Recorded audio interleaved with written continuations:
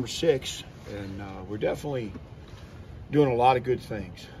And there's developmental guys that are stepping up and doing some things. There's freshmen, first-year guys. There's transfers that are, some of the things you want to see happen are happening. I think some of our base execution, I'd like for it to look a little bit better right now. Just some 100 level stuff that we need to be pretty sharp at. We've got a couple new wrinkles we're doing, which I understand that, but all in all, I think it's been highly competitive, and we definitely know more.